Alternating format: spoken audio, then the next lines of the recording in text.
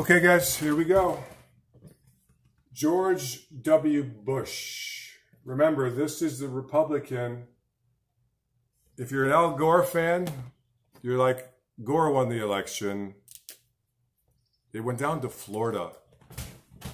That's how close this election was. It was down within 400 or 500 votes in the entire country who was going to be president, because whoever won Florida was going to win it. And they were double checking. They were checking to make sure they got punched more. It was not all computerized back then. Finally, the Supreme Court, which was more conservative court, said, you know what? Election's over. You cannot recount any longer. George W. Bush wins. So if you're an Al Gore fan, you're probably thinking he should have been president. If you're a more conservative Republican, you're like, no, Bush is the president, okay? We had 9/11 when he was president, not long after. Because of that, we went into Iraq and Afghanistan. We thought there were weapons of mass destruction in Iraq. Saddam Hussein, remember his dad let Saddam Hussein, Bush's dad let Saddam Hussein stay in power. So in a way, this is his son finishing the job. I remember a buddy of Jasmine's husband of a childhood friend from Israel. We met them in Italy on vacation, and we were about to invade Iraq. And he said, you know, if you guys are about to go into Iraq because you say that Iraq has weapons of mass destruction, trust me, if Iraq had weapons of mass destruction, Israel would know about it. He worked in like the CIA. He was in their intelligence department. And I believe him.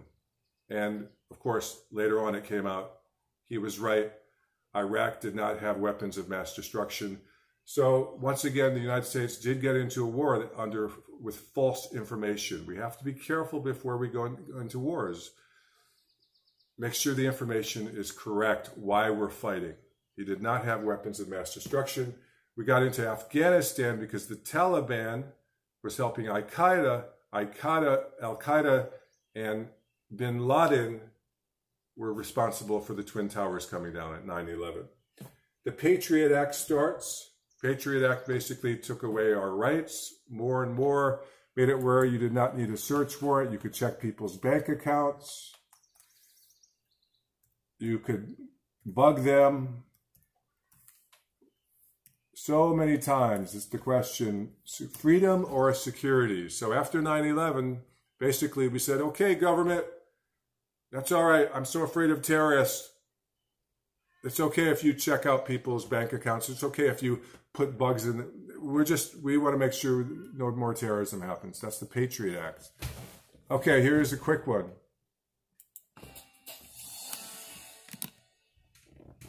Although his presidency began with one of the highest approval ratings in history, George W. Bush was a controversial leader whose time in office was marred with war, debt, and economic recession.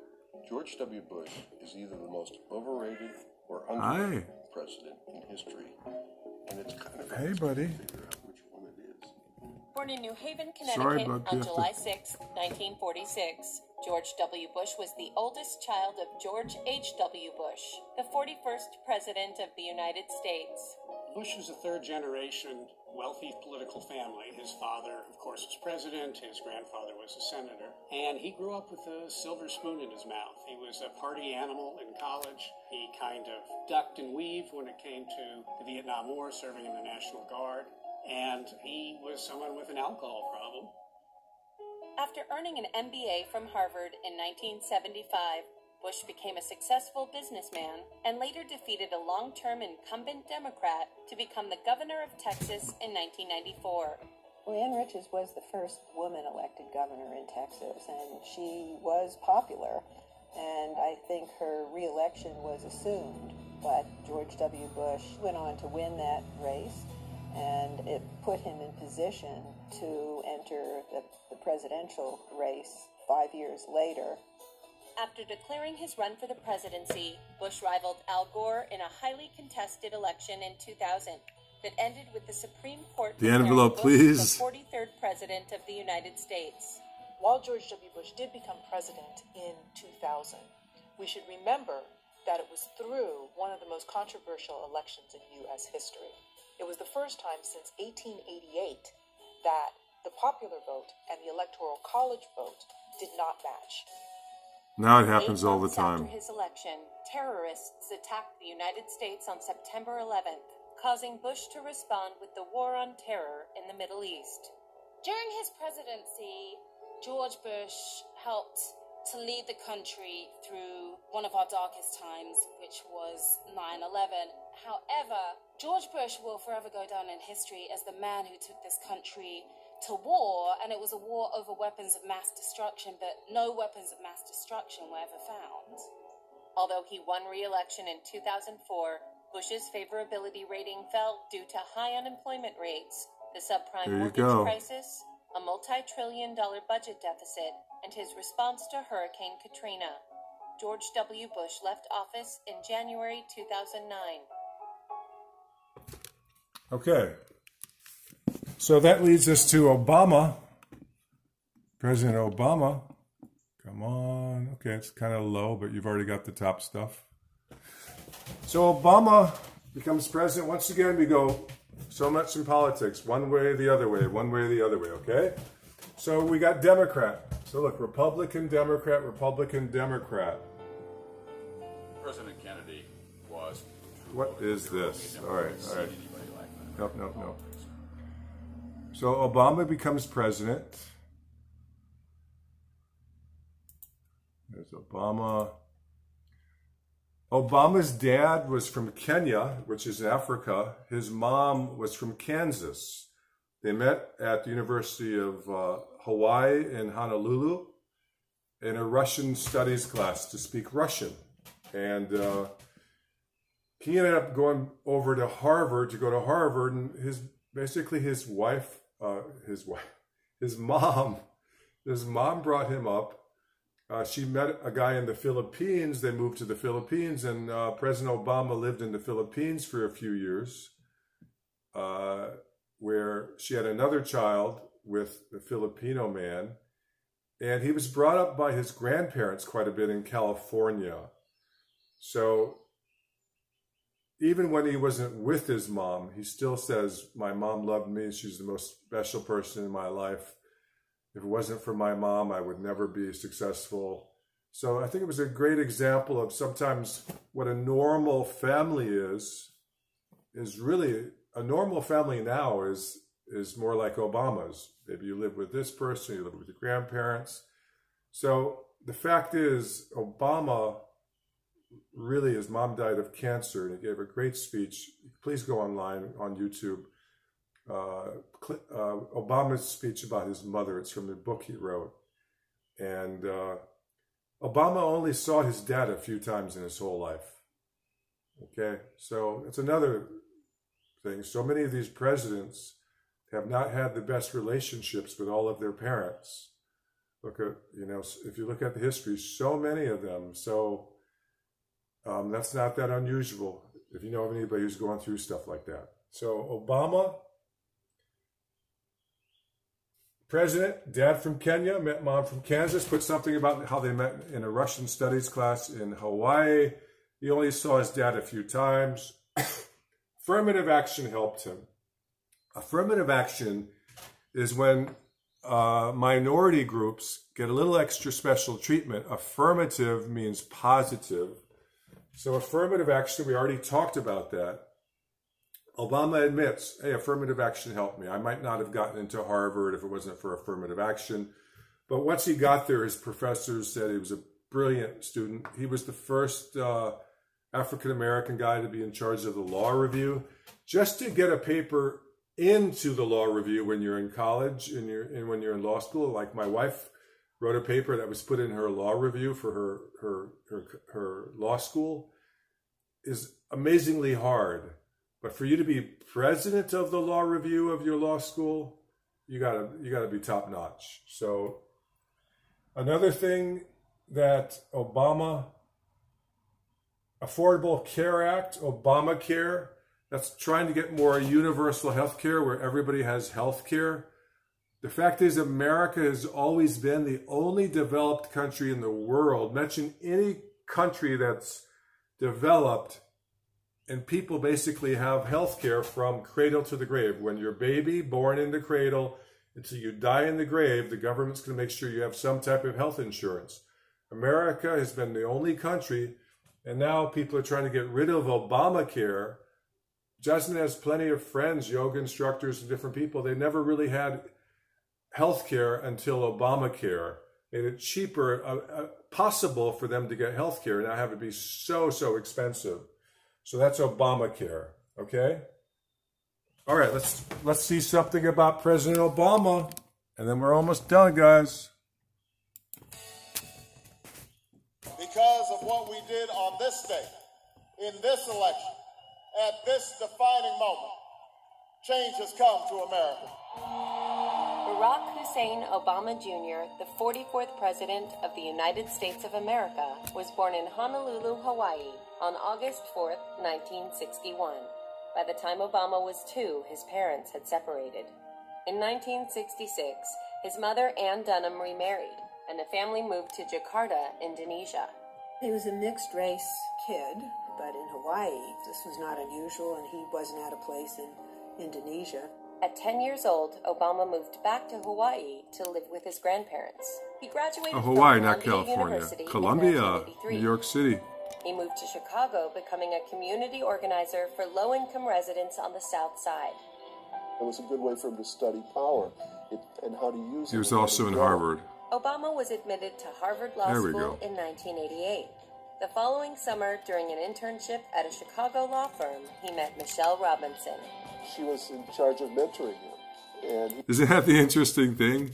He was probably making $25,000 a year trying to help poor kids, improve their reading scores and helping them get help in South Side of Chicago. She was on track to be a partner in a law firm, probably making who knows how much more money. And she was mentoring him, so she's not the quiet type who's going to say yes, whatever you want, honey. He was immediately smitten and started asking her out for dates. In law school, Obama was the first African-American president of the Harvard Law Review. After graduation, he returned to Chicago to practice civil rights law, teach law school, and organize Get Out the Vote campaigns. Obama and Michelle married in 1992 and then had 2 daughters, Malia and Sasha. And it was during that period where he decided that to do what he wanted to do in life in terms of changing the world, he had to go into elective politics. In 1996, Obama won a seat in the Republican-controlled Illinois State Senate. Republicans remember him as a great pragmatist in the state legislature, a guy that they could work with. In 2000, Obama suffered his only political loss in a run for the U.S. House of Representatives. But in 2004, he ran for the U.S. Senate and gave a high-profile keynote speech at the Democratic National Convention. People sat up in their chairs and said, where did he come from? People loved his message. His message was, we're not red states and blue states, we're purple. At that moment, people thought of Barack Obama as a presidential candidate in waiting. 18 months ago, y'all didn't know who I was. Obama won his Senate race by a large margin. In 2007, the freshman senator announced he was running for President of the United States. His main opponent in the Democratic primaries was Hillary Clinton. He won the nomination. The choice in this election is not between regions or religions or genders. It is about the past versus the future. In 2008, he won the general election, defeating Republican candidate John McCain. I, Barack Hussein Obama, do solemnly swear. On January 20th, 2009, Obama was sworn in as the 44th President of the United States. 10 months later, he won the Nobel Peace Prize. He did, in his remarks, point out that there are justifiable uses of force, and he would not shrink from using them. The 30,000 additional troops that I'm announcing tonight will deploy in the first part of 2010. While dealing with the consequences of inheriting 2 wars and attempting to develop a strategy for bringing them to an end, Obama and the U.S. military were able to track down and kill Osama bin Laden. Obama also pushed through several major policies during his first term in office, including helping repeal Don't Ask, Don't Tell. He passed health care with no That means if you were gay in the military, no Republican support, you're not going to get kicked out. Don't ask, don't tell. Obama also began his presidency in the midst of the worst economic crisis 2008 that America has recession faced since the Great Depression. Despite bailouts for the auto and banking industries, the financial crisis on Wall Street led to record housing foreclosures. The national debt passed $16 trillion. Unemployment also remained high during his first term in office. The hole the recession left was huge, and progress has been painfully slow. Republicans nominated former Massachusetts Governor Mitt Romney to run against Obama in the 2012 presidential election.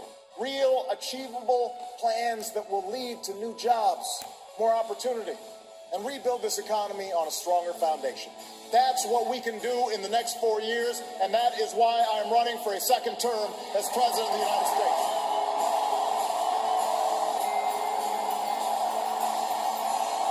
People like to have a job. Some of you guys might be going through a problem with that now, unfortunately. We've got more unemployment since, haven't had this much since the Great Depression.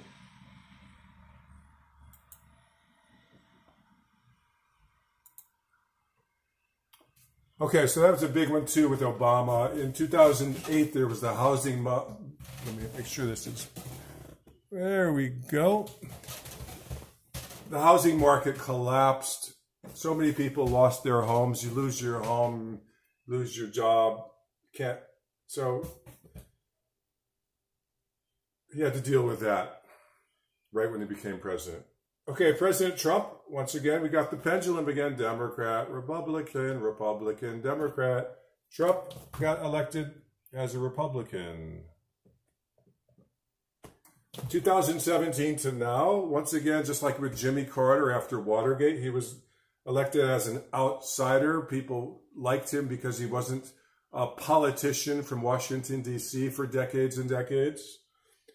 A lot like Ronald Reagan, he had lots of tax cuts and military spending ups, which leads to a deficit, obviously. If you're going to have less taxes coming in and you're going to spend more money, probably going to have a deficit. I think our deficit now is 23 trillion. Like I said before, it's probably going to be 25, 26 trillion after bailing out, helping people and everything with this because of the economic crisis we're going through now. Like Ronald Reagan, he was also a television star. He was in The Apprentice, where he was famous for saying, "You're fired." So, a celebrity. He was elected because he was a celebrity. Okay? So, there's Donald Trump, and let's see a little something about him. Here we go.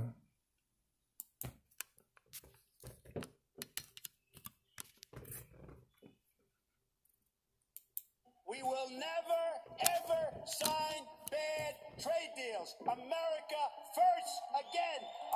See, this is nationalism. Remember nationalism. America first, that's very nationalistic. We're gonna focus on ourselves. We're going to focus on America. We're going to make America great again. Not think about the rest of the world as much. That's nationalism. America first.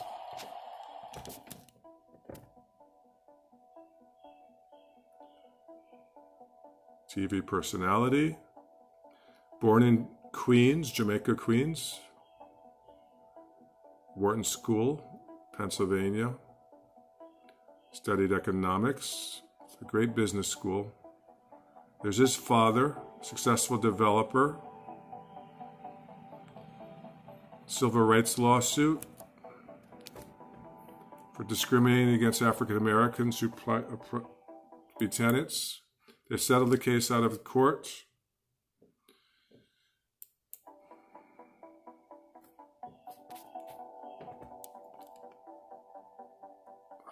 High-profile projects like the Trump Tower.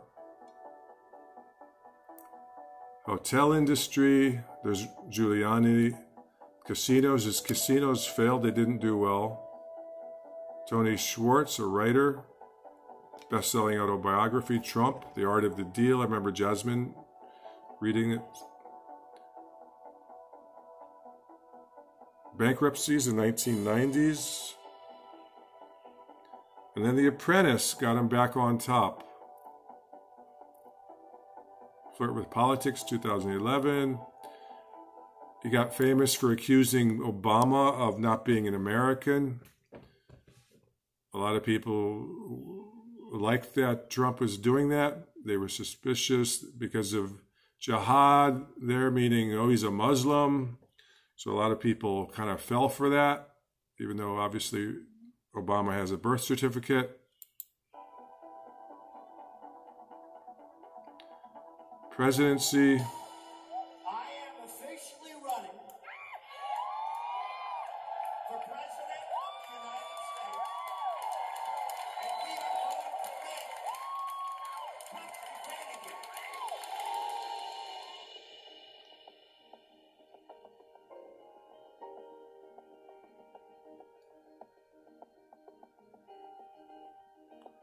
Shifting immigration, obviously. We will build a wall. And remember, that's part of nationalism again, okay?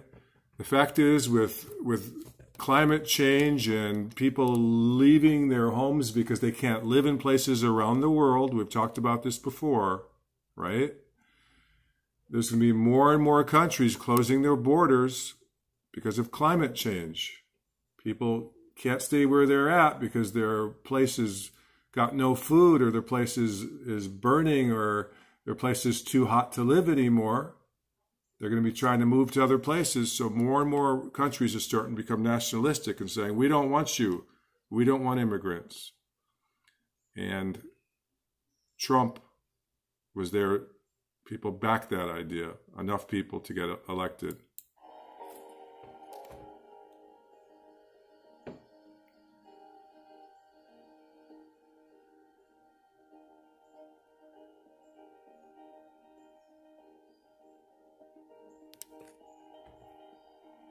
Remember, Hillary got the most votes, but Trump got the Electoral College.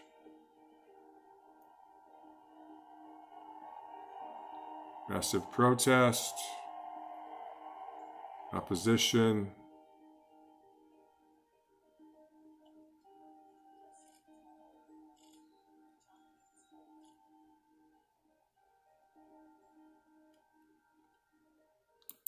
Okay.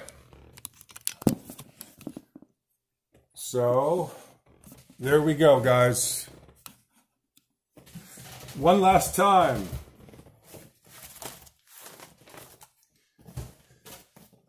Abby, Angelina, Alex, Ruby, Damien, Lamaya, Augie, Iris, Joni, Ty, Mary, Noah, Riley, Michaela, and Grace. Wonderful people with wonderful attitudes. Thank you so much for the great year.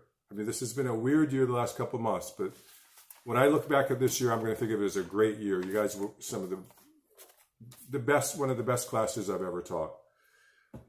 Abilene, Kelly, Angelina, Alexander, Ari, and Brody, D, Hudson, Jack B, Jack L, James, Jefferson, Maxine, Nicholas, Oscar, Sarah W, Raphael, Saren, Zylia, and Lupe.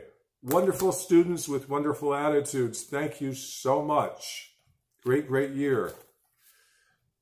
Ada, Areli, Ben, Cal, Che, Dylan, Ethan, Frederick, Jose, Haley, Isabella, Kelly, Maddie, Rachel, Roberto, Sophia W, Sophia M, Sophia O, Tanyan, and Tyson. Thank you so much. You guys were an amazing class. And I think you got the record for the basketball. Sorry, Raphael, I think they got it. Or was it you guys? It was between third and fourth period. One of you guys are up like 51. I forget which one. Wait, 44? I think it might have been fourth period. Great job, guys. Allie, Annabelle, Ava, Bo, Delilah, Ethan, Virginia, Grace, Jasper, Maria, Linus, Reese, Sean, Thomas, and Griffin. Wonderful students with wonderful attitudes. Thanks so much, guys. I love teaching you. 8th period, great, great memories. And the last period, 9th period, Cam, Chloe, Audrey, Becca, Daniel, G, Jackson, Jake, Adeline, Josh, Logan G, Logan S, Nash, Nick, Ayana, Zay, and Kylie. Last period of the day. Wonderful kids. I could go home with a smile, like Mr. Dornan said. What a